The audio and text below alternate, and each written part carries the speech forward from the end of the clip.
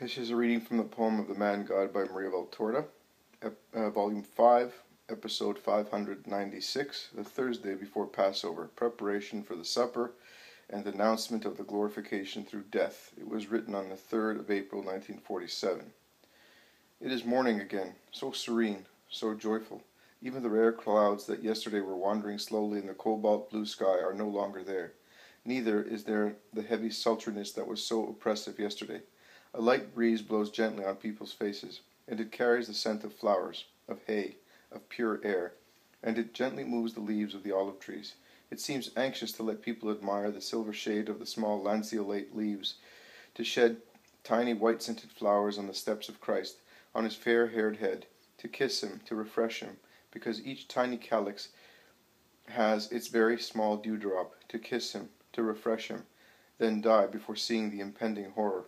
And the grass on the hillocks bows, shaking the bell flowers, the corollas, the little palms of thousands of flowers, the large wild ox-eye daisies, stars with golden hearts, are standing high up on their stems as if to kiss the hand that will soon be pierced. And the small daisies and the wild chamomile kiss his generous feet, which will stop walking for the good of men only when they are nailed to give an even greater good. And the briar roses smell sweetly, and the hawthorn, which no longer has any flowers, moves its indented leaves. It seems to be saying, "No, no," to those who will use it to torture the Redeemer. And "No," say the reeds of the Kidron. They do not want to strike either. And the will of little things does not want to harm the Lord. And perhaps also the stones on the slopes are happy to be out of town in the olive grove, because being there they will not hurt the martyr. And the thin rosy convolvuli, which Jesus loved so much, are weeping, as well as the corymbs of the snow-white acacias, similar to clusters of butterflies pressing against one stem. Perhaps they are thinking, "We shall never see him again." And the myosotes, so slender and pure, drop their corollas when touched by the purple mantle that Jesus is wearing. It must be beautiful to die, being struck by something that belongs to Jesus. All the flowers, also a lost lily of the valley, which perhaps fell there by accident and came up among the protruding roots of an olive tree, is happy to be seen and picked by Thomas and offered to the Lord. And happy are the thousands of birds among the branches to greet him with joyful songs. Oh, the birds that he always loved do not curse him. Even a small herd of sheep seem to be wishing to greet him, although they are sad, having been deprived of their little ones that have been sold for the Passover sacrifice. It is the lament of mothers resounding in the air, as they bleat, calling their little ones that will never come back. And they come to rub against Jesus, looking at him with their meek eyes. The sight of the sheep reminds the apostles of the rite, and when they were almost at Gethsemane, they asked Jesus, "Where shall we go to consume the Passover? Which place are you choosing? Tell us, and we will go and prepare everything." And Judas of Kerioth says, "Give me your orders, and I will go." Peter, John, listen to me. The two, who were a little ahead, approached Jesus, who has called them. "Go ahead and enter the town by the dung gate. As soon as you go in, you will meet a man who is coming back from En-Rogel with a pitcher of that good water. Follow him until he goes into a house. You will say to him who is in it, 'The Master says, where is the room where I may eat the Passover with my disciples?' He will show you a large supper room which is ready. Prepare everything there. Go quickly, and then join us at the temple." The two go away in a hurry. Jesus, instead, proceeds slowly. The morning is still cool, and the only first pilgrims appear on the roads leading into town. They cross the little Kidron bridge that is before Gethsemane and enter the town. The gates are no longer watched by legionaries, probably because of a counter order by Pilate, who has been reassured by the lack of disputes concerning Jesus. There is, in fact, absolute tranquility everywhere. Oh, no one can deny that the Judeans have been able to control themselves. No one has molested the Master or his disciples, behaving respectfully, if not affectionately, and as well-mannered people. They have always greeted him, even the most rancorous members of the Sanhedrin. Also, yesterday's reproof was borne with incomparable patience, and as Caiaphas's country house is close to that gate, just now a large group of Pharisees and scribes passes by coming from it, and among them there is the son of Annas with Helkai, Doras, and Sadok. And, bending their backs, covered with wide mantles, they pay their respects among the fluttering of garments, fringes, and bulky headgear. Jesus greets them and passes by, regal in his red woolen tunic and his mantle of a darker shade, the headgear of Syntyche in his hand, while the sun turns his copper red hair into a golden wreath and a shining veil reaching down to his shoulders. After he has passed, the backs straighten up, and the faces appear, those of furious hyenas. Judas of Kerioth, who was always looking around with his treacherous face, moves to the roadside under the pretext of tying his sandal, and, I can see him very well, beckons to those men to wait for him. He lets the group of Jesus and his disciples go ahead, always busy at the buckle of his sandal to strike an attitude. He then passes quickly close to the scribes and Pharisees and whispers, "At the beautiful gate, about the 6th hour, one of you," and he darts away quickly, joining his companions. Frank, impudently frank. They go up to the temple, only few Jews as yet, but many Gentiles. Jesus goes to worship the Lord. He then comes back, and he tells Simon and Bartholomew to buy the lamb, getting the money from Judas of Kerioth. "I could have done it," says Judas. "You'll have other things to do. You know that.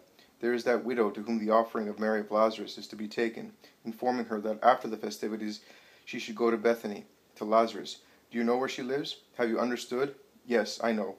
Zacharias, who knows her well, showed me the place." And he adds, "I am very glad to go, not so much because of the journey as because of the lamb. When have I to go?" "Later. I shall not stop long here. I will rest today, as I want to be fit for this evening and for my night prayer." "All right." "Well, I wonder." Jesus, who in the past days has said nothing about his intentions in order not to let Judas have any details, why does he now say, why does he repeat what he will do during the night? Has his passion already begun with the blindness of foresight, or has this foresight increased so much that he can read in the books of heaven that is the night, and that therefore it is necessary to make it known to him who is waiting to know, so that he may hand him over to his enemies? Or has he always known that his immolation is to begin that night? I cannot give any answer.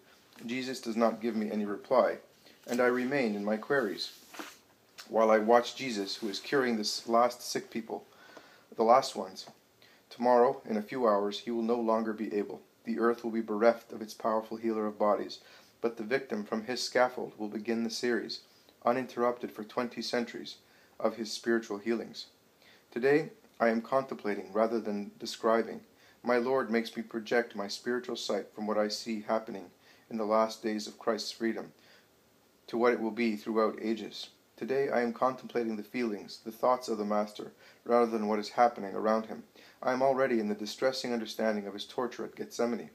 As usual, Jesus is overwhelmed by the crowd that has increased and consists now mainly of Hebrews, who forget to hasten to the place where lambs are sacrificed, anxious as they are to approach Jesus, the Lamb of God, who is about to be immolated. And the people go on asking questions, and they want further explanations. Many are Hebrews who have come from the diaspora, and having heard people speak of the reputation of the Christ, of the Galilean prophet, of the Rabbi of Nazareth, they are curious to hear him speak, and are anxious to get rid of every possible doubt.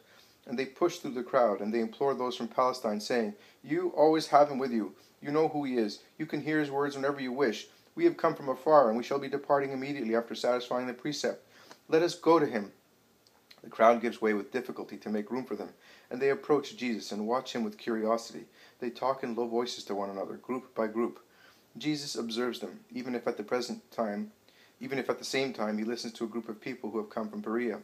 Then, after dismissing the latter group of people who have given him money for the poor, as many people do, and he has handed it to Judas as usual, he begins to speak. "You are all of the same religion, but of different places of origin, and many of those who are present here are wondering, who is this man who is called the Nazarene? And their hopes clash with their doubts. Listen. It is said of me, a shoot will spring from the stalk of Jesse, a flower will come from this root, and the Spirit of the Lord will rest upon him. He will not judge by what appears to the eyes. He will give no verdict on hearsay, but he will judge the wretched with integrity.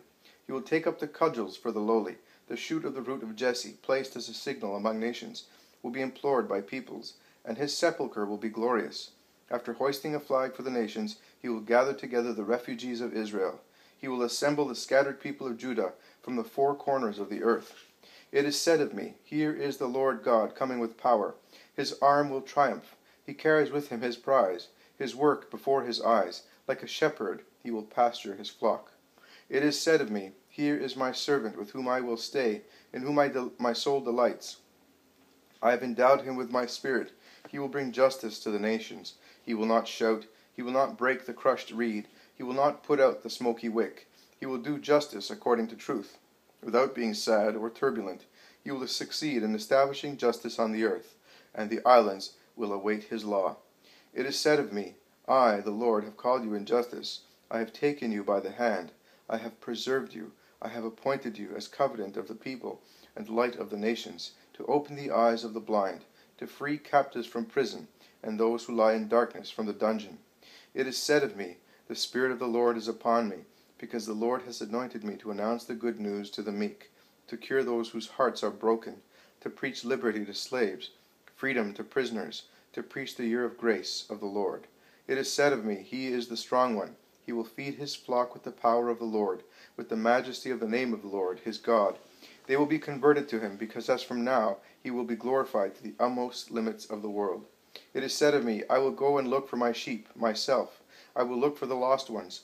I will bring back those that have been driven away. I will bind those with fractures. I will nourish the weak ones. I will watch over the ones that are fat and strong. I will pasture them with justice. It is said, He is the Prince of Peace, and will be the peace. It is said, Here comes your King, the just one, the Savior.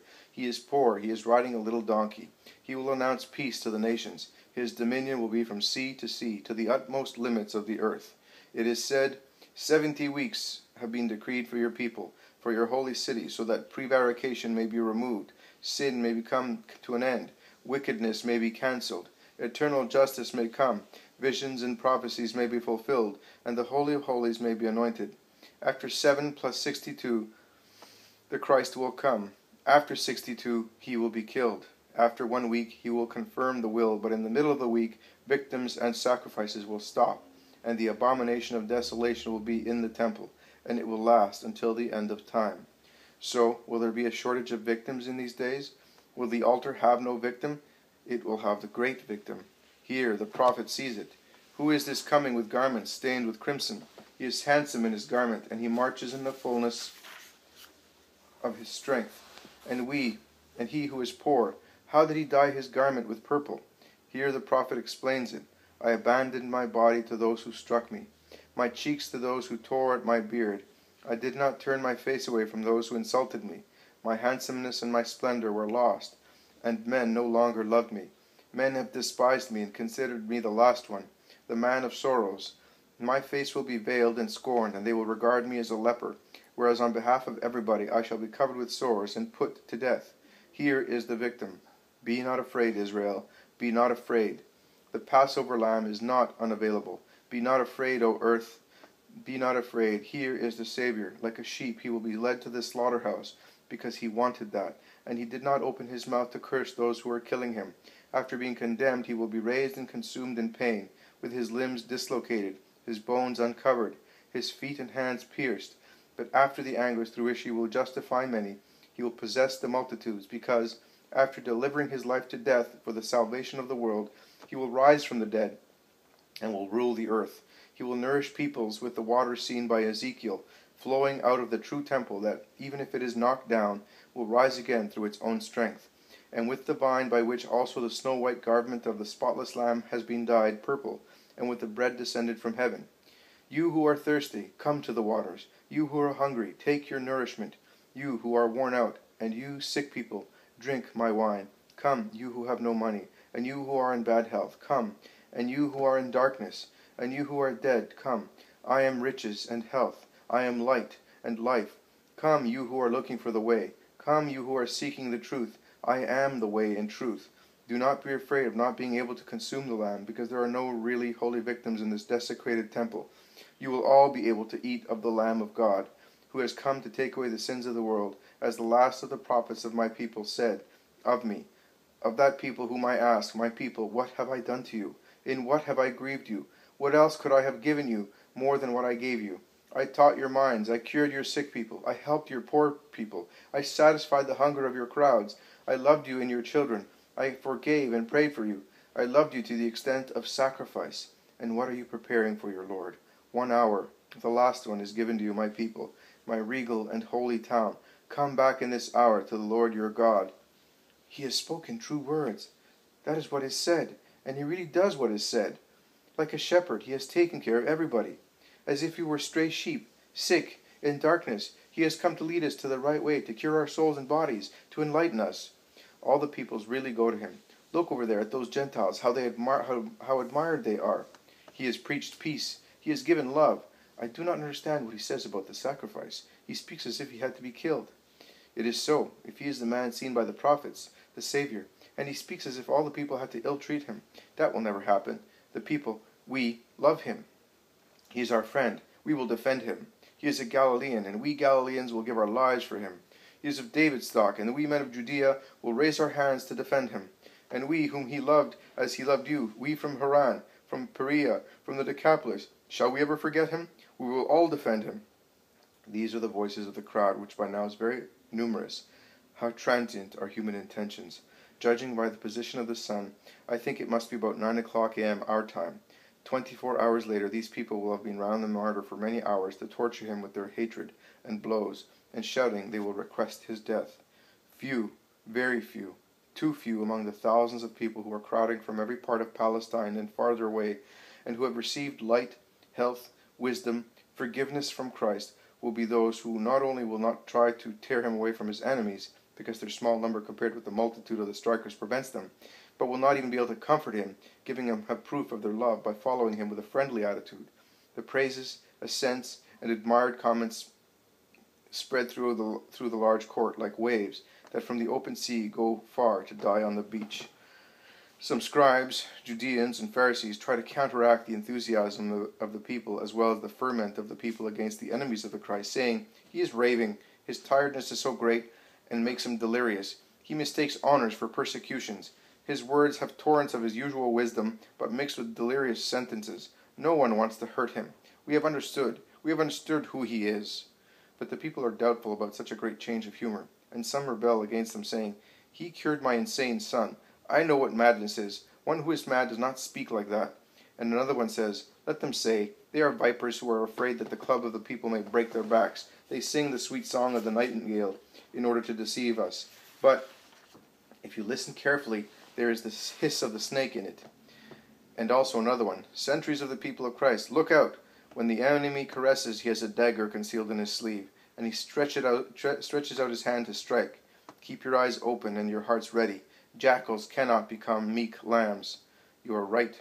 The owl lures and enchants simple little birds with the immobility of its body, and with the false joy of its greeting. It laughs and invites him with its cry, but it is ready to devour, and so forth, from group to group. But there are also some Gentiles who have been constant and more numerous in listening to the Master during the days of the festivity. They are always at the edge of the crowd, because the Hebrew-Palestinian exclusivism is strong and repels them, pretending the place is closest to the Master, so they wish to approach him and speak to him. A large group of them casts glances at Philip, who has been pushed into a corner by the crowd. They approach him, saying, "Sir, we wish to see Jesus, your Master, at close quarters, and speak to him at least once." Philip stands on the tips of his toes to see whether there is any apostle closer to the Lord. He sees Andrew, and after calling him, he shouts, "There are some Gentiles here who would like to greet the Master. Ask him whether he will receive them." Andrew, a few meters away from Jesus, squeezed in the crowd, pushes his way through the crowd, working generously with his elbows, without regard, and shouting, make way, I say! I must go to the Master." He reaches him and informs him of the wish of the Gentiles. "Take them to that corner. I will come to them." And while Jesus tries to pass through the crowd, John, who has just come back with Peter, struggles to make way for him, and is assisted in doing so by Peter, Judas Thaddeus, James of Zebedee, and Thomas, who leaves the group of his relatives that met him in the crowd in order to help his companions. Jesus is where the Gentiles already are, and they greet him. "Peace be with you. What do you want of me?" "To see you and speak to you. Your words have upset us. We have always been wanting to speak to you, to tell you that your word affects us, but we were waiting for a suitable moment to do so. Today you are speaking of death. We are afraid that we shall not be able to speak to you any more, if we do not take advantage of this hour. But is it possible that the Hebrews may kill their best son? We are Gentiles, and we have received no favor from your hand. Your word was unknown to us. We have heard people speak of you vaguely, but we had never seen you or approached you. And yet, as you can see, we pay homage to you. It is the whole world that honors you with us. Yes, the hour has come when the Son of Man is to be glorified by men and by spirits. Now the crowd is round Jesus again, once again, but with difference that the Gentiles are in the first row, and the others behind. "But if it is the hour of your glorification, you will not die, as you say, or as we have understood, because it is not a glorification to die in that way. How will you be able to gather the world under your scepter if you die before doing so? If your arm is immobilized by death, how will it be able to triumph and gather peoples together? By dying I give life. By dying I build. By dying I create the new people. It is through sacrifice that one gains victory. I solemnly tell you that if the wheat grain that has fallen on the ground does not die, it remains unfruitful. If instead it dies, then it yields a rich harvest. He who loves his life will lose it. He who hates his life in this world will save it for the eternal life. It is my duty to die, to give this eternal life to all those who follow me to serve the truth. Let those who want to serve me come. The places in my kingdom are not limited to this or to that people. Let whoever wants to serve me come and follow me, and where I am. My servant will be there as well, and he who serves me will be honored by my Father, the only true God, the Lord of heaven and earth, the creator of everything that exists, the thought, word, love, life, way, truth, Father, Son, Holy Spirit, one being trine, trine being one, only true God. But now my soul is upset, and what shall I say? Shall I perhaps say, Father, save me from this hour? No, because I have come for this, to arrive at this hour. So I will say, Father, glorify your name.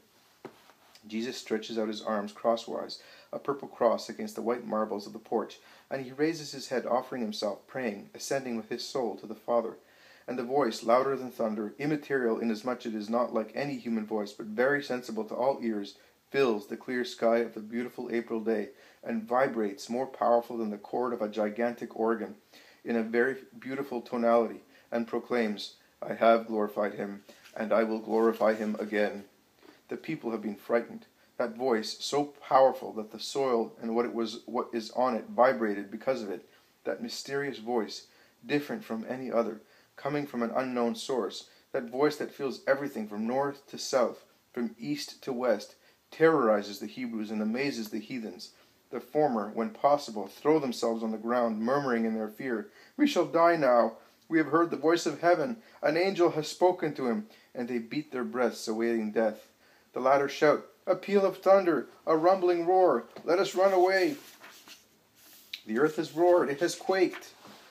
But it is impossible to run away in the throng that increases with those who from outside the walls of the temple rush inside, shouting, Have mercy on us, let us run, this is a holy place. The mountain where the altar of God rises will not split. So they all remain where they were, where the crowd in fear blocked them. Priests, scribes, Pharisees, Levites, magistrates, who were scattered in the meanders of the temple, rushed to its terraces. They are excited and dumbfounded. But of all of them, only Gamaliel with his son comes down from among the peoples in the court. Jesus sees him passing by, all white in his linen garment, which is so white that it gleams, even in the strong sun shining on it. Jesus, looking at Gamaliel, but as if he were speaking to everybody, raises his voice, saying, Not for me, but for you has this voice come from heaven. Gamaliel stops, turns round, and with the glances of his very deep dark eyes, which the habit of being a master, worshipped like a demigod, has involuntarily made as hard as those of predators, he pierces through the sapphire, limpid, majestically mild eyes of Jesus. And Jesus resumes, The judgment of this world takes place now. Now the prince of darkness is about to be driven out, and when I have been lifted up, I will draw everybody to myself, because that is how the Son of Man will save. We have learnt from the books of the law that the Christ lives forever, and you say that you are the Christ, and you say that you must die. And you also say that you are the Son of Man, and that you will save, being lifted up. So who are you, the Son of Man or the Christ? And who is the Son of Man? Asked the crowds, who are taking heart again. There are only one person. Open your eyes to the light. Only for a short time the light will still be with you. Walk towards the truth while you still have the light among you, and that you may not be overtaken by darkness. Those who walk in darkness do not know where they will end up. While you have the light among you, believe in it, to be the children of the light. He becomes silent. The crowd is perplexed and divided. Some go away shaking their heads, some watch the attitude of the main dignitaries, Pharisees, chiefs of the priests, scribes, and particularly of Gamaliel, and they regulate their conduct on that attitude. And others nod assent and bow to Jesus, clearly meaning, We believe, we honor you for what you are, but they dare not side openly with him. They are afraid of the vigilant eyes of Christ's enemies, of the mighty ones who are watching them from the high terraces dominating the splendid porches surrounding the courts of the temple. Also Gamaliel, after remaining pensive for some minutes, and he seems to be questioning the marbles of the pavement for answers to his inward questions, sets out again towards the exit after shaking his head and shoulders, as if to express disappointment or scorn, and he passes straight in front of Jesus without looking at him any more. Jesus, instead, looks at him compassionately, and he raises his voice again, very loudly.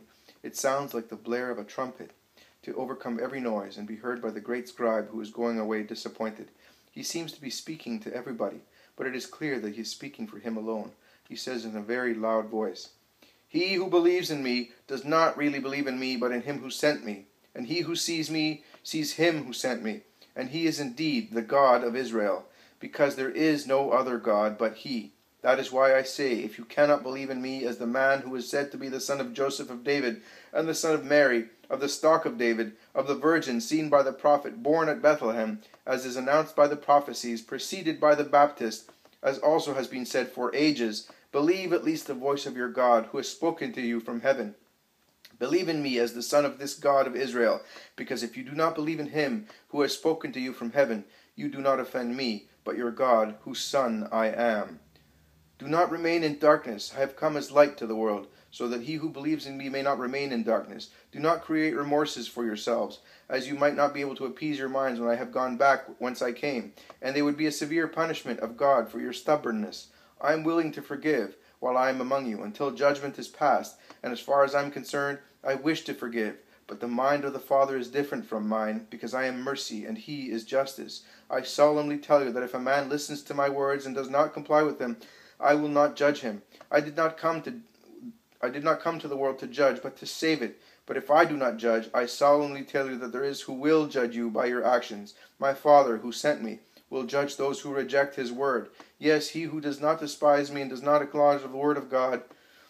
Yes, he who despises me and does not acknowledge the word of God and does not receive the words of the word well, he has who will judge him. The very word that I have announced will judge him on the last day. It is said, God is not to be scoffed at, and the God scoffed at will be terrible with those who consider him mad and mendacious.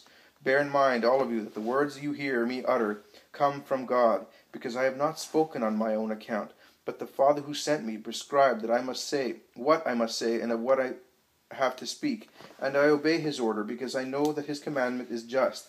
Each command of God is eternal life, and I, your master, set for you the example of obedience to all the commands of God. You may rest assured that the things I told you and I am telling you, I said them, and I am saying them as my Father told me to say them to you. And my Father is the God of Abraham, Isaac, Jacob, the God of Moses, of the patriarchs, and of the prophets, the God of Israel, your God. Words of light that fall into the darkness that is already growing darker in hearts.